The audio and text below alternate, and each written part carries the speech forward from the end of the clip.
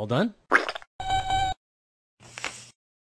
Dear Tim and Moby, how do hydrogen and oxygen stick together to make water? Atomic glue or something? From Tabitha. Actually, she's not that far off. Atoms do tend to stick together, almost as if they were glued. If they didn't, there wouldn't be any visible stuff, just a bunch of microscopic atoms floating around by themselves. Whoa.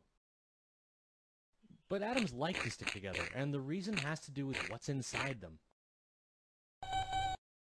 Atoms are made up of three basic particles: positively charged protons, negatively charged electrons, and neutrons, which have no charge. Protons and neutrons clump together in the center of an atom, forming its nucleus. Electrons whiz around the nucleus at different distances, which we call shells. Oh, shells aren't really perfect circles. This is just a simple model. In reality, electrons orbit the nucleus in three-dimensional patterns called clouds. But the circular model helps us see that each shell can hold a certain number of electrons. The first shell, closest to the nucleus, can hold 2. The second shell can hold 8 electrons, while the third shell can hold up to 18, and so on. And this is where things get sticky. Sticky. The number of electrons in an atom's outermost shell control how reactive, or likely to bond, it is. When the outer shell is completely full, the atom is inert, meaning it will resist bonding. Get lost. 8 electrons is another stable pattern, even in shells that can hold way more. In all of the noble gases, the outer shell is either full or has 8 electrons. That's why they almost never form bonds. The other elements on the table tend to occur in molecules, sets of 2 or more atoms bonded together.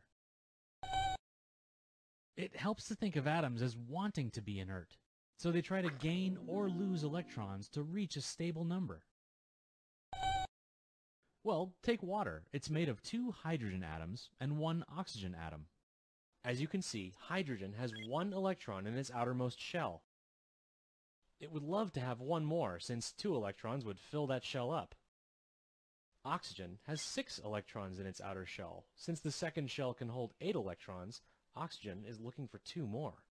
So, oxygen shares a pair of electrons with 1 hydrogen and another pair of electrons with another hydrogen. Now all 3 atoms are stable.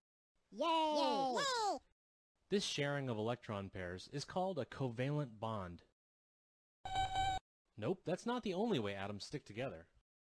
Ionic bonds happen when one atom takes an electron from another. Yoinkers! The extra electron gives the first atom a negative charge, and the other atom becomes positively charged since it lost an electron. In other words, they both become ions, atoms with electrical charges. And since opposite charges attract, they bond together. This is called electrostatic attraction. Sodium chloride, which is just table salt, is held together by ionic bonds. That's a good point. On their own, sodium and chlorine atoms have totally different properties than salt. Sodium is a soft metal that burns the skin and explodes on contact with water. And chlorine is a poisonous green gas. But when these 2 elements react, they form an ionic bond, and we get an edible crystal. Yep, covalent bonds can change an atom's properties too. Hydrogen and oxygen are both invisible gases, and hydrogen is explosive. But when they react, they form water, a very stable liquid. If you break that covalent bond with a little electricity, you get hydrogen and oxygen gas again. No, wait! You know, every week it's the same thing. I teach you something cool, you shoot a laser beam out your finger, and I get in trouble. Well, not this time. I'm gonna pretend I didn't hear that.